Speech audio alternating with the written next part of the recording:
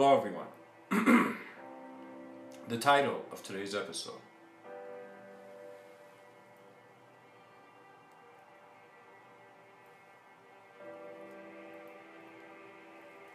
is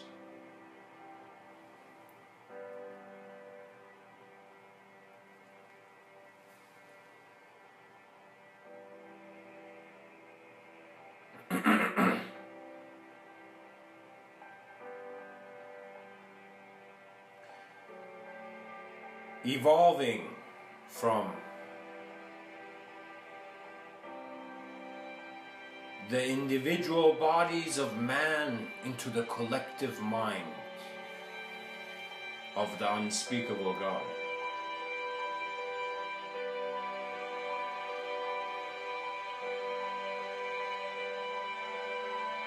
In other words, we can title this episode The Caterpillar's Turn to Be Butterfly. To be not a butterfly, but just butterfly.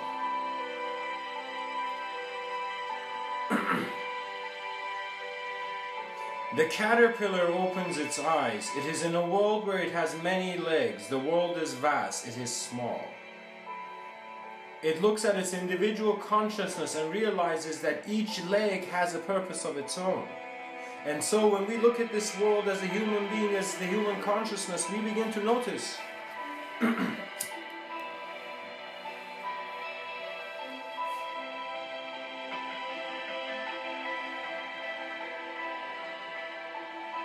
we are present in nature's presence.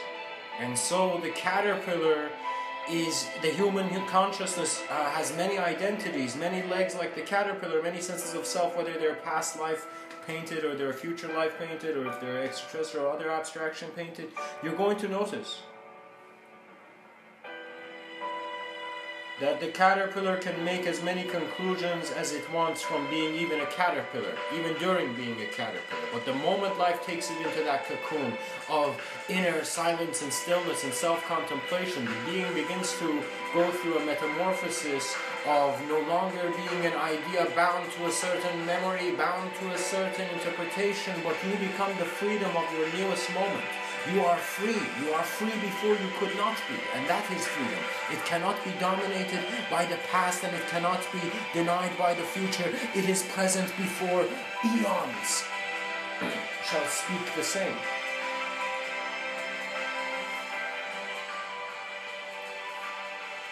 There are no second-class citizens. There is one mankind here. Yeah, let's say it like this. There is one mankind here. It is composed of all the human beings that are on this planet.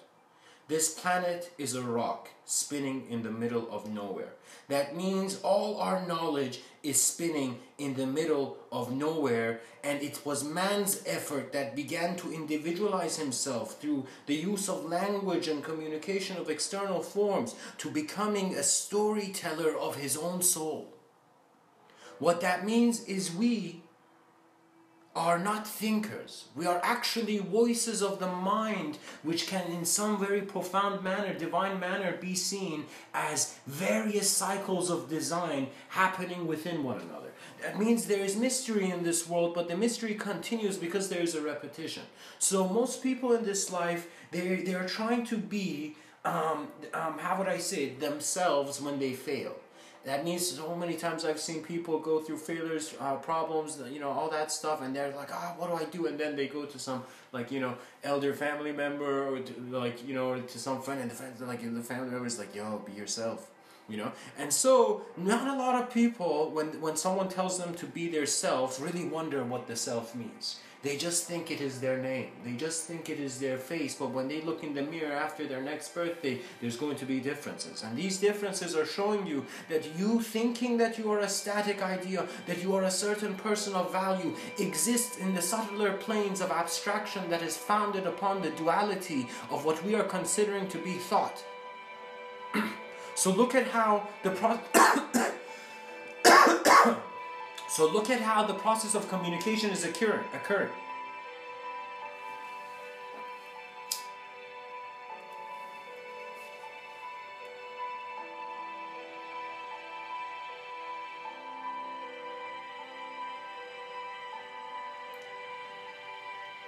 a spontaneous moment of conscious manifestation is using specific sounds to communicate a reality which you will never see in the same way, because we're all a certain viewpoint of this world.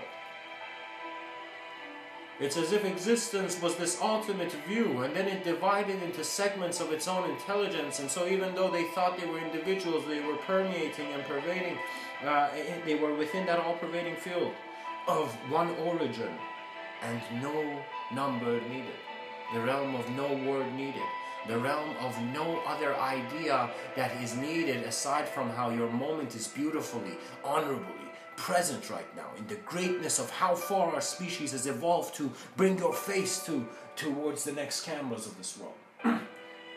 Do not fear life, and do not fear death, and do not fear fear.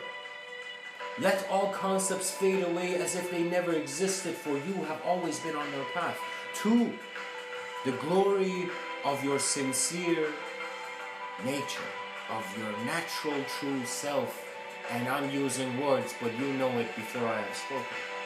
That is how present it is. And the focus here is on the presence beyond personality.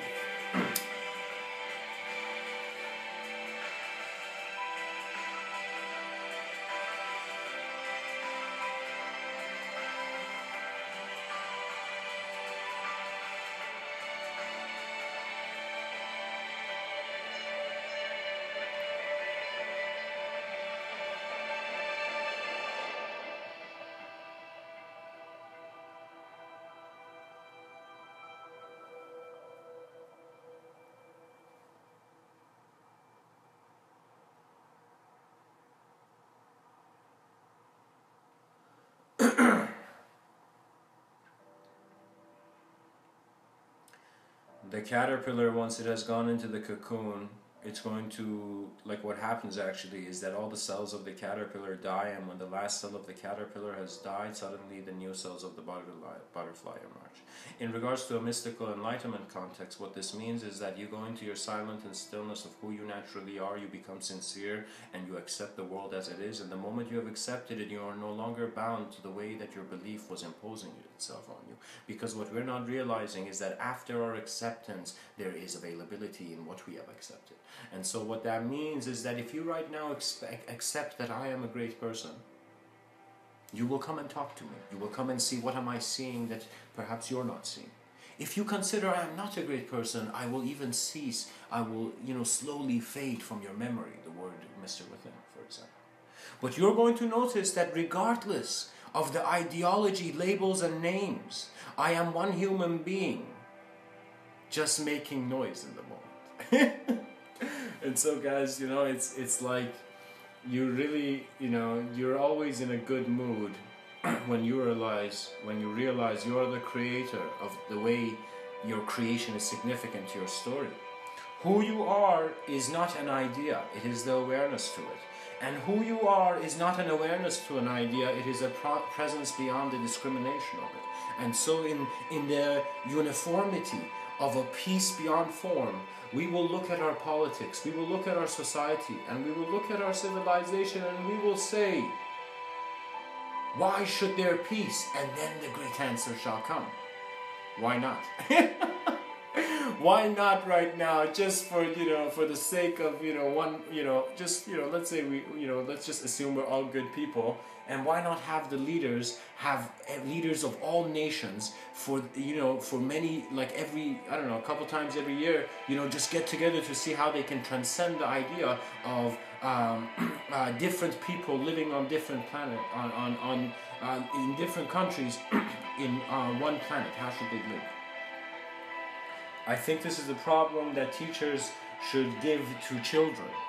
What that means in certain shamanic cultures, in certain ancient cultures, you see that it's as if once the young child was born, they would put the young child with the grandmother. Yeah, with the grandfather or something, with the senior, with the oldest person in the family, the youngest person would hang out. And some people would come and say, why is this? Some people foreign to the culture, to that shamanic culture, would come and say, why are you doing this? And the shaman would answer, and he would say, because One is about to enter the spirit world, and the other has just stepped out of it. One is about to step into it. One has just stepped out of it. That means one new consciousness has emerged. At the same time, one new consciousness that had emerged is now emerging back into what it was not. Do you see? We're not just crumbling bones and dirt. We are the consciousness of a universe that is breathing in one moment of its being.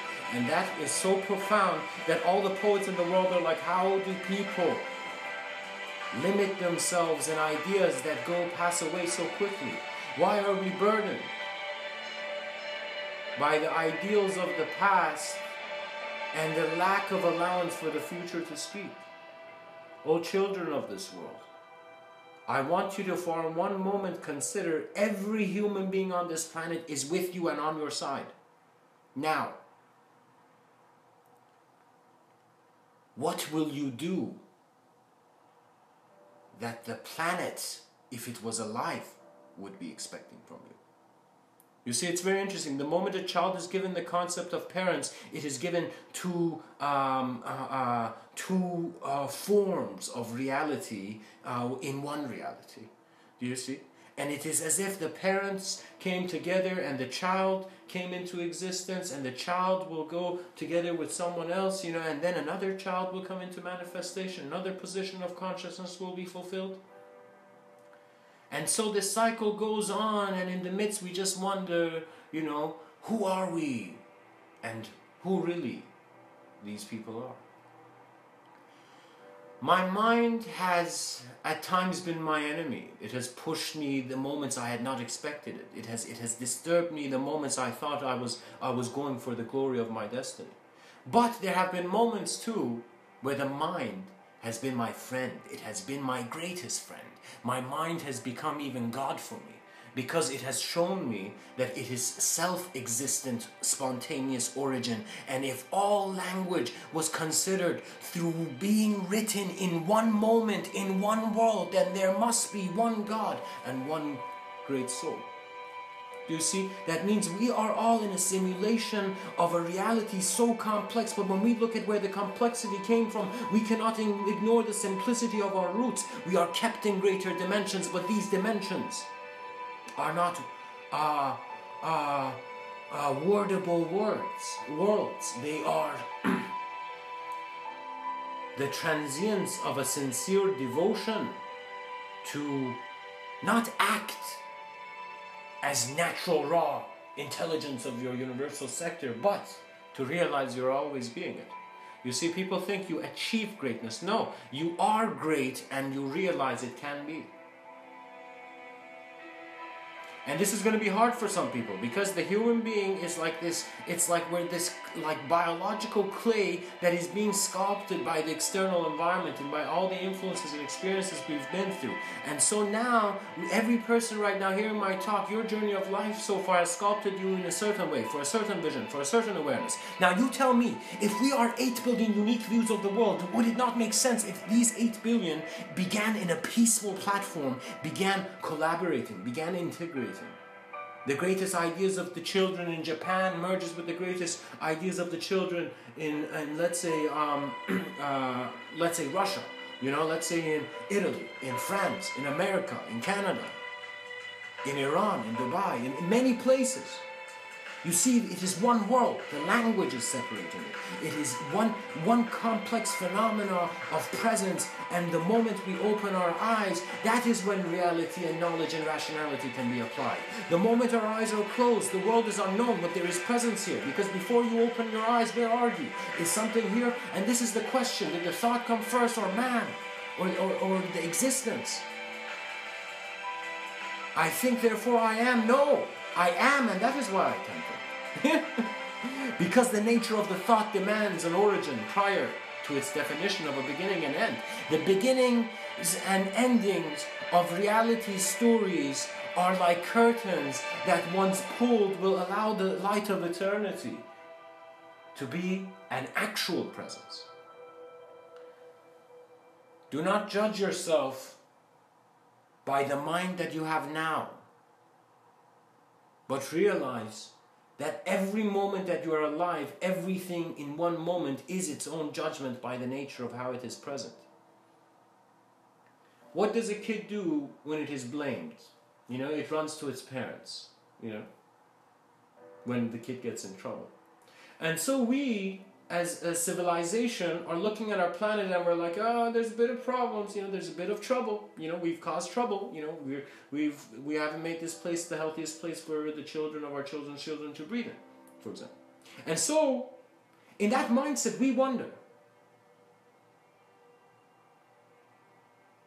what is happening now that is of an eternal quality with its own mission of the moment?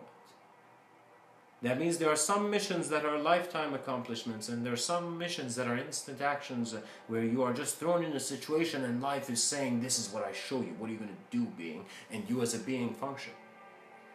And you won't believe, guys, there's two ways of eradicating monsters in this world. One way is, you know, with the fist of steel to go fight the ignorance and the cruelty that should not be, and so that is its own effort. But then there's another way. There's another way. Before you think you're in hell, you wonder, from where did the idea of hell come from? And from where did the idea of that idea come from? And so the inquiry of language, because we are given an infinite vast cosmos, can go infinitely. There can be infinitely new discoveries. So what are we doing here? You know? Are we trying to count the sands on the beach, or are we trying to learn how to swim and create boats that we can travel great seas? So science's endeavor should not be to make sand castles for the biggest wallets.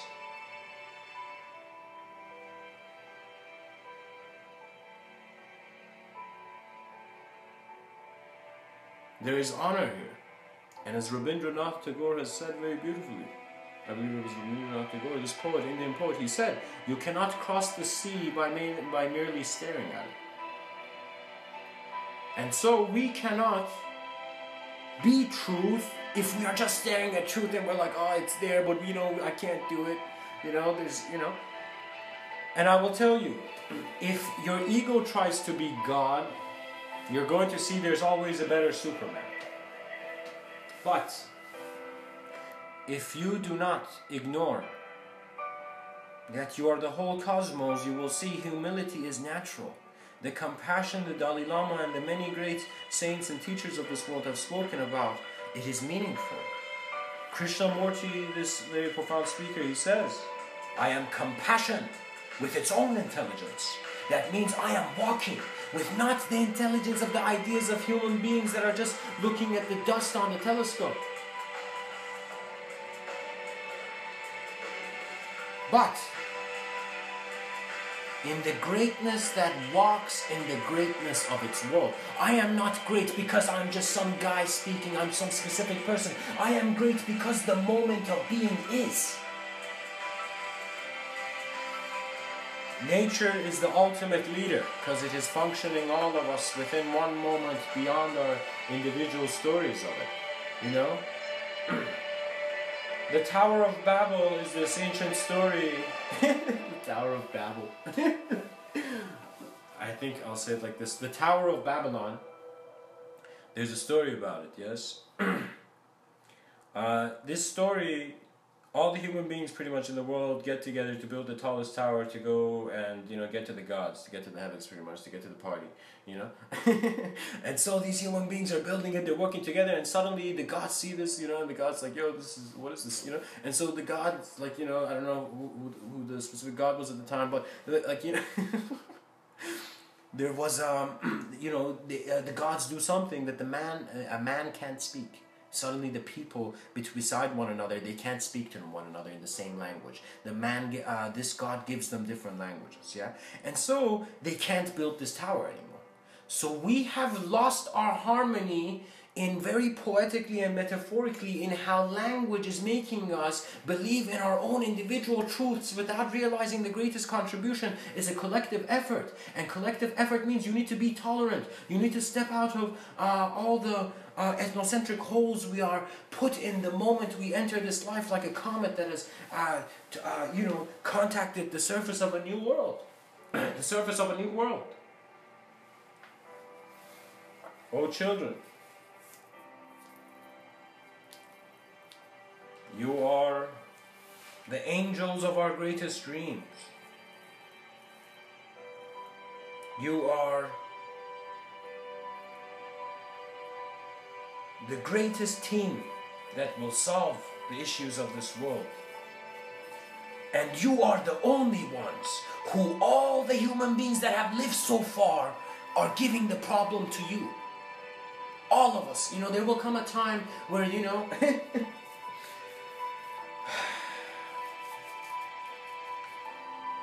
my voice may not be as loud as it is now, but I shall speak and say, O children of mankind, we have all lived for you, whether directly or indirectly, whether consciously or unconsciously. And if you do not realize that the greatness of this world is in the greatness of your vision, and the greatness of your vision is in the greatness of your healthiest vision, your healthiest body, your healthiest mind, and your healthiest world.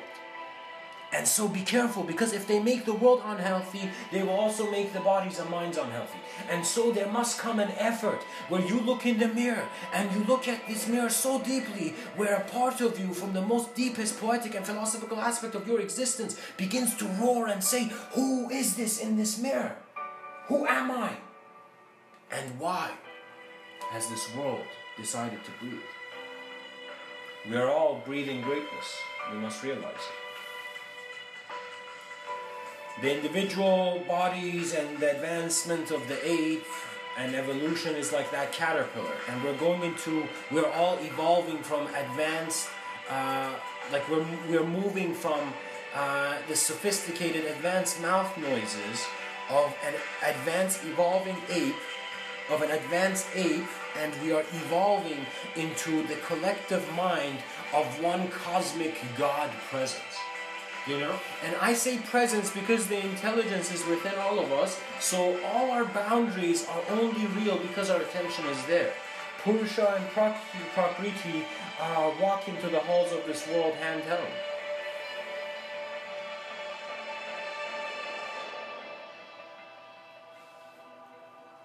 Beyond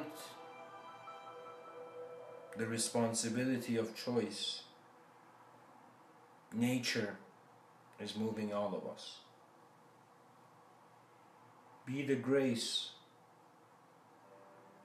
of the clarity of the soul of souls.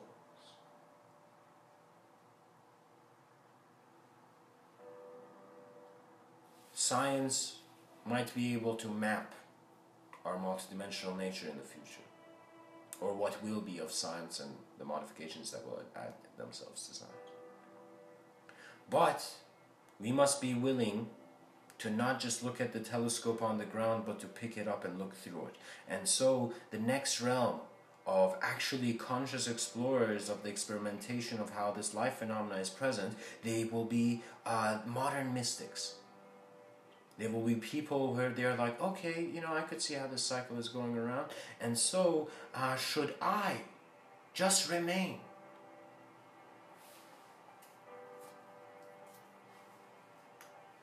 as the elements of a fading world that never had meaning, or should I be the meaningful element?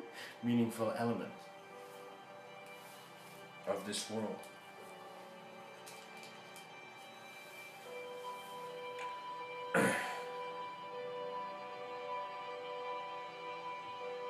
What is the best way you can live your life?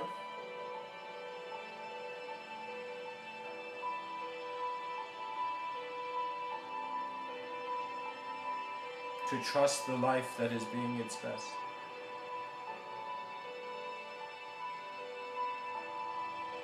I am one man speaking, but the good thing is all of mankind is here. We are not cast away in history. We are free before even we need to interpret eternity.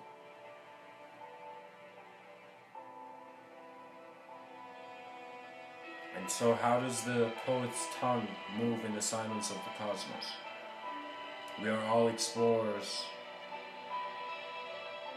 of the new world of the moment.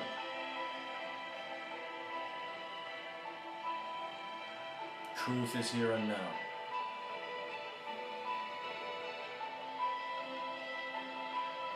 This song behind my talk is called Second Class Citizen, Dexter, Britain. I hope this talk has served you. Much blessings and namaste. And you are present in the most blessed existence. It is one moment. A moment beyond the mercy and the hope beyond temporal trajectory. Much blessings and namaste.